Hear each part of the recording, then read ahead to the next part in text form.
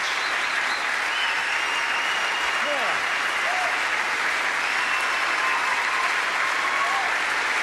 Thank you.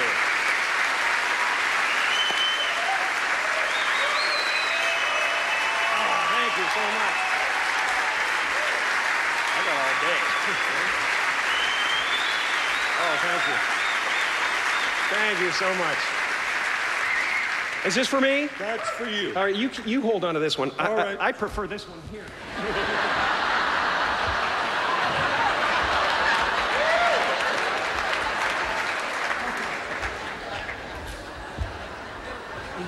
We'll turn this into a high school production yet. Oh, it'll... Yes. It's angular.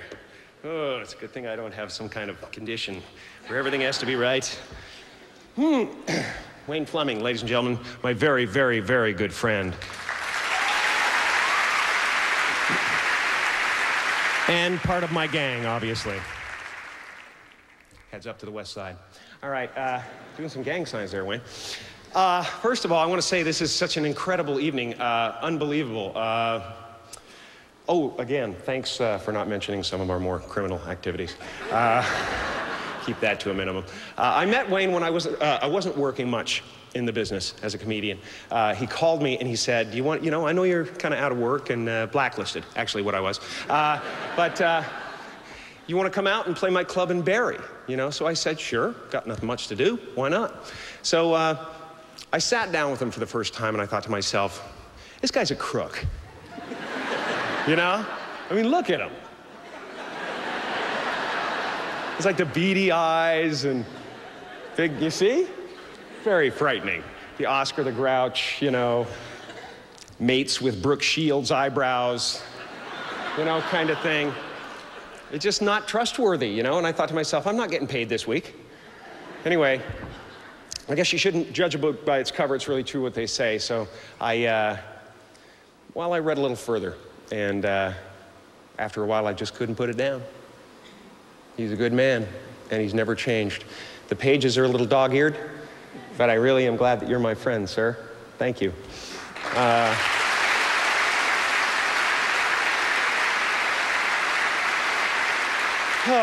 This is really incredible. I mean, just what a lineup of incredible talent. You can't sit back there and not realize how monumental this is. Our contribution to show business and to the arts and everybody here. I'm off the book now because I just want to say this. Sitting there and witnessing this has been so exciting to me. I really feel like I'm part of a gigantic contribution to this to society, and I'm just happy to be here. Hi, Steve.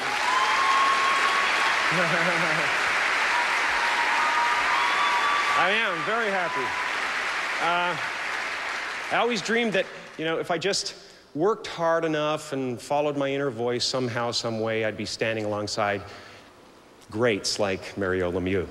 Of course, in my dreams, we had skates on. We were playing hockey.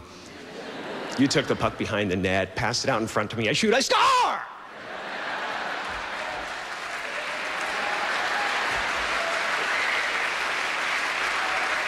I ride my stick around for a while.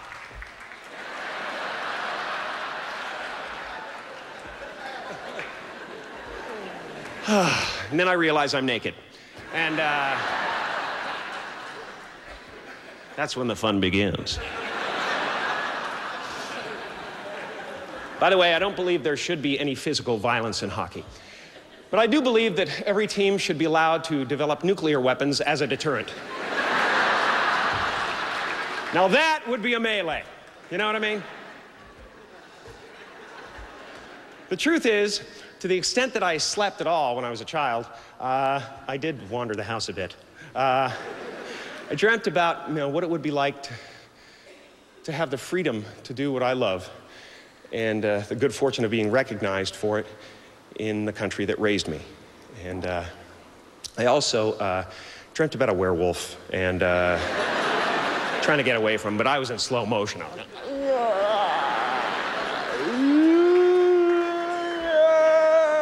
He was like that.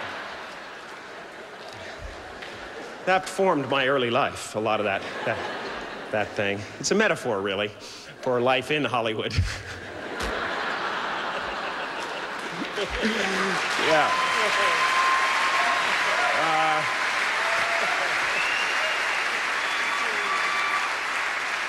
Now, to those cynics that would say, and you keep hearing it, you know, when you're a person who works all over, to them that would say that, you know, I don't even live in Canada most of the time, man.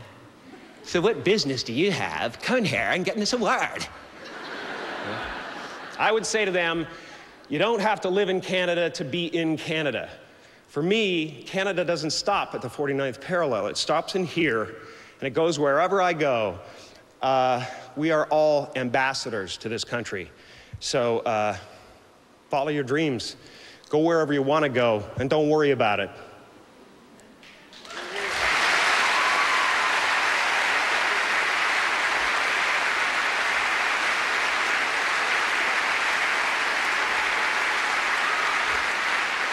For me, Canada is my father, Percy Carey, one of the sweetest and funniest people you'll ever walk this planet. Rodney Dangerfield fell in love with him the first time he met him. He said, man, I feel like I've known him for 50 years, man. Like that. We exchanged one-liners. He'd call him on his birthday. He knew that my father was a brilliant man who had just maybe missed his train, you know, and my father kind of got to live it with me. He passed on shortly after I made the mask, so he did get a chance to see what I was doing, and I really thank God for that.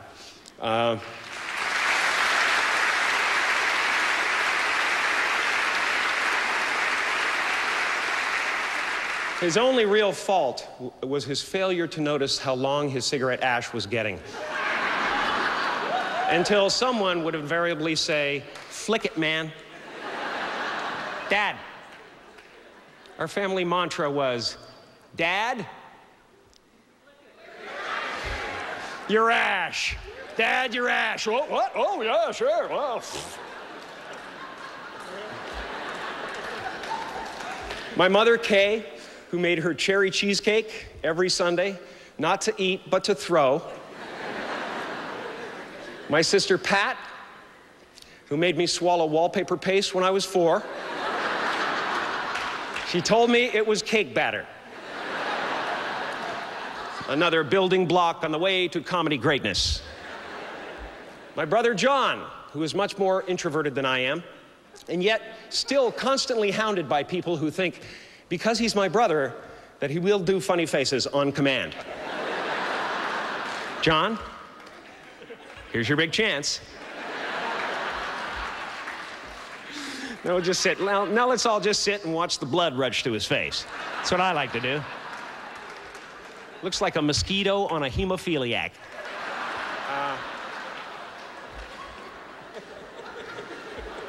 My sister Rita, who sucked her thumb in front of the TV till she was 12 with her best friend Kathy Bowles, which inevitably led to her new career in broadcasting. And good luck with that, Reed. And my daughter Jane, of course, who at times has been my tether to the earth. She really is my reason. She was raised in California, but quite proud of her Canadian roots. So much so that if it's cold outside and somebody asks her down there if she wants a sweater, she says, no thanks, I'm Canadian.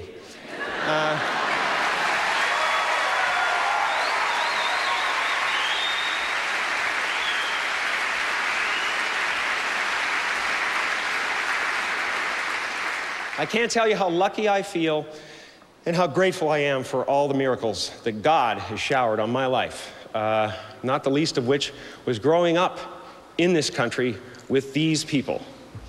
I'd like to thank Canada's Walk of Fame organization for including me among this impressive group of hosers.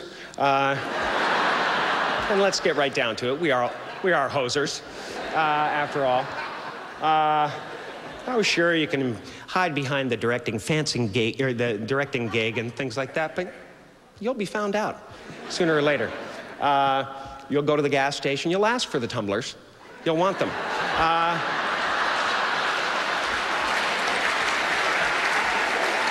And where I came, you know, I lived in Sutton for a long time, and, you know, a good time for us, yes, sure. Jackson's Point, actually, to be exact, oh, yes, sure. I could see anybody. Banff. But up there was nothing to do, you know? It was like you got creative, or you went up with the guys and jumped up and down on the wire and made the bell ring and stuff at the SO station. Ding, ding, ding, ding, ding. Oh, she's gonna come out, we'll run. Ding, ding, ding, ding, ding. You kids will know. This is a fantastic gathering, and I was so impressed when I saw all the stars out on the walk there and all the magnificent Canadians, and I thought to myself, where is St. John de Brebeuf?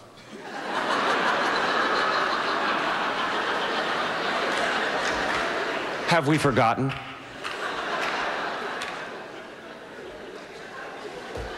Anyway, if you open a history book, if you're a young person opening a history book in this country, if they're still around, you know, you may get one of mine. It's the one with the little bubble that says who farted and stuff like that. That was me. You may have one of my history books. But all of the fans in this country I want to address too. You guys have been behind me 1,000% since I started. I know I have the comfort when I go on stage in this country, and from the very beginning, I had the comfort of knowing that you wanted me to do well. And I really appreciate that.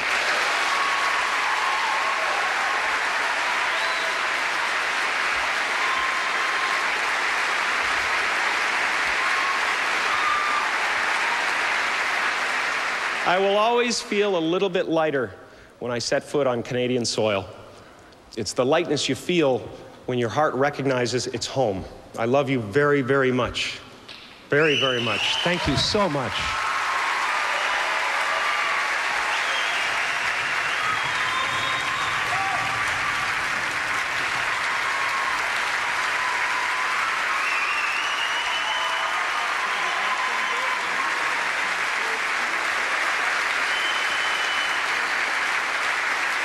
And I love the tribute to French fries. It's fantastic. We have to talk about the Canadian portions. We have to cut down. Too many fries. Thank you.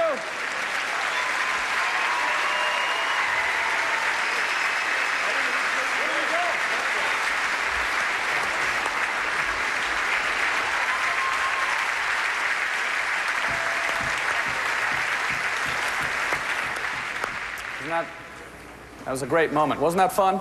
Yeah. Congratulations. Well, that's it for this year. I just want to say congratulations to all the inductees. And it's been personally for me an honor and a pleasure to have hosted the award show this year. So thanks. Good night, everyone.